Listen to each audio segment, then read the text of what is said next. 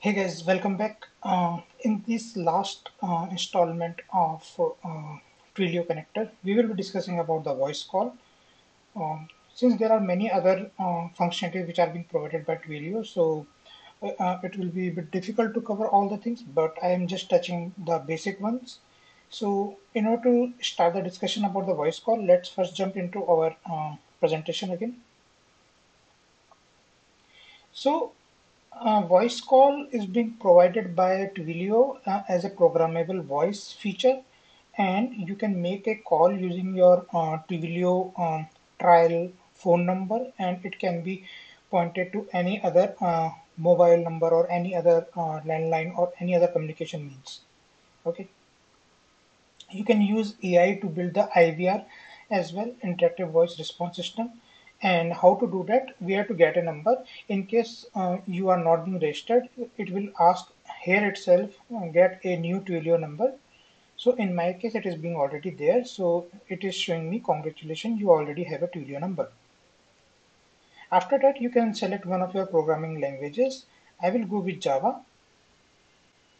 And the third one and the most important is like make and receive calls to your Twilio phone number, and it will show you how to manage an incoming and how to manage an outgoing call. So let's discuss about this outgoing call. So it basically initiate a REST API call to Twilio, then it asks for your app for instruction via webhook, and then the server reply back with the instruction written in TWIML. And in this example, Twilio calls party A's phone to deliver the appointment reminder. So it can be an appointment reminder, or you can automate the speech which will be delivered over the call, or you can directly pick up and send some standard template over the call as well. And it comes up with all the other things like recording and all other features. Okay, so let's now jump to our Anypoint Studio. So guys, this is the Anypoint Studio, and this is the voice call which we are going to discuss. This will be a HTTP call, and but it will be a post in its method. And in the general, you can see the path is being mapped to voice call.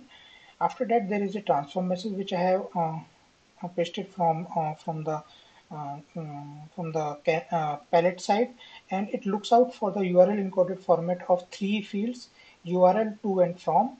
So URL will be remaining like this. I should have taken this from the secure file as well, but that's okay because this is nothing anything to hide. This is very much normal.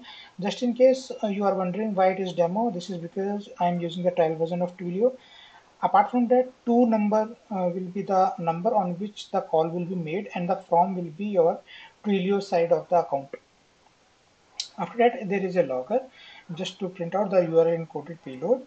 After that, there is a request which will be made onto the. This request is quite similar to what we have followed in the case of WhatsApp functionality. The only difference will lie over in the calls.json. So earlier it was messages.json, now it will be calls.json, and the method will be post. The username will be the same as in the URL parameters, that is your account SID, and the headers will be the content type of URL encoded.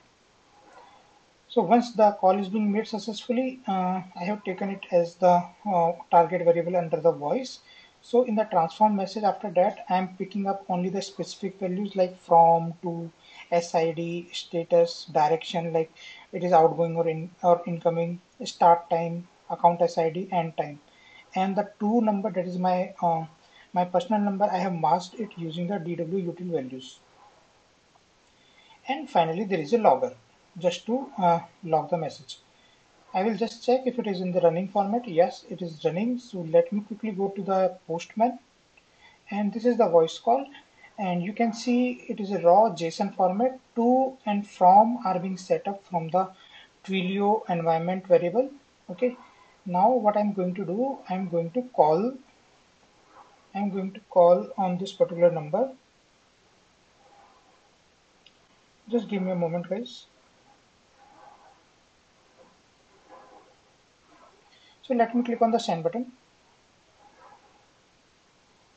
So here you can say the status is queued and the direction is outbound API. and it should have been called me by now, but let's see. I got the call from on my other number on my handset rather than on my machine. So let me do once more. I'm clicking on the send button once again. So here you can see the voice call is being coming towards my phone. So I am giving the option of accept or decline.